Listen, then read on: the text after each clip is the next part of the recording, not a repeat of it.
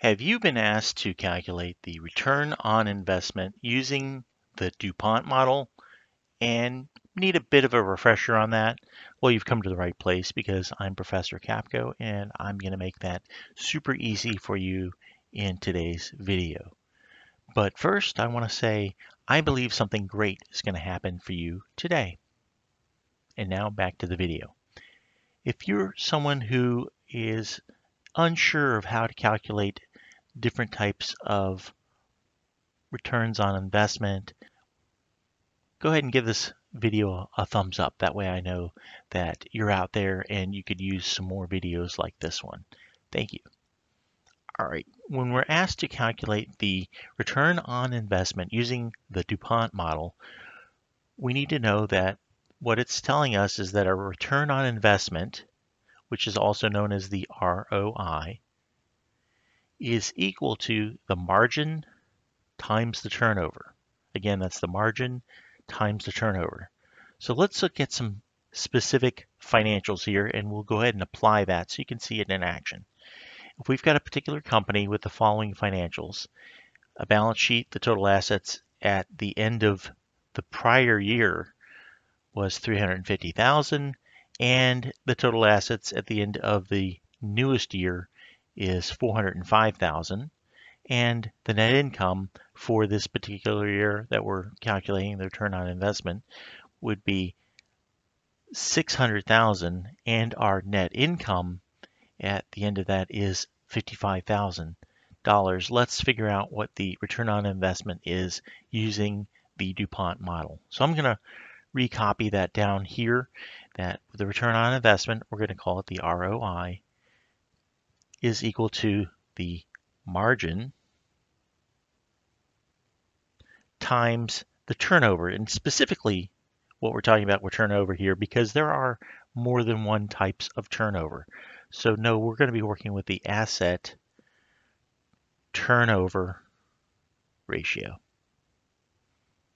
And whatever number we're going to get, we're going to multiply it by 100 because we want to turn it into a percentage. So just remember that at the end, and we'll show that. All right, so our ROI is equal to our margin. Well, the formula for our margin is net income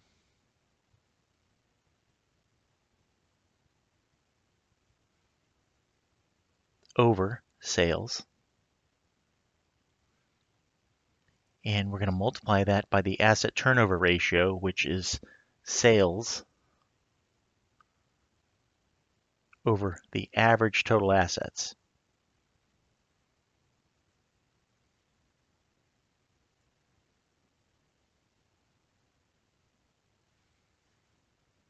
All right, let's go ahead and plug in our numbers for this. Again, we're calculating the ROI is equal to our net income. Our net income is right here, the $55,000.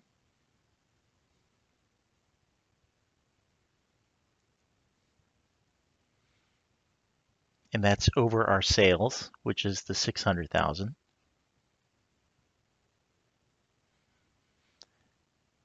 And we're going to multiply that by sales, which is again 600,000, and our average total assets. So the way we're going to find that average total assets is we take our beginning assets, which would be the end of the prior year, 350,000 in this case, and we're going to add that to our average total assets at the end of the year that we're calculating, and we're going to divide that by 2. And that's going to give us our average total assets. So let's clean this up a little bit. Again, we're looking at finding the ROI, and I've got the 55,000 up here. I have 600,000 here, and we're multiplying it by the 600,000 over here. And let's figure out what this is, and we'll plug it in here. So I'm going to pull out my calculator, and we're going to take the, let's see, it's got a little bit of a reflection there. We have 350,000, and I'm going to add the 405,000 to it and divide that by 2. That gives me 377,500 in our denominator here. Now, you will notice that in the formula, we have sales and we have sales. We have sales in the denominator here and sales in the numerator here, so we can just cross those out because they cancel out. So again, we have 600,000 here, 600,000 here, they cancel out. So we're now calculating our ROI is equal to 55,000 over 377,500. Let's use our calculator for that. And we have 55,000. And we're going to divide it by 377,500. That gives us 0.145695. That's the ratio. We're going to multiply it by 100 because I want to turn it into a percentage or move the decimal over 2 places. And that means our ROI is equal to 14 point, and then we have 5.6. We can round that to 6. 14.6% is our ROI. That's all I have for you today on this.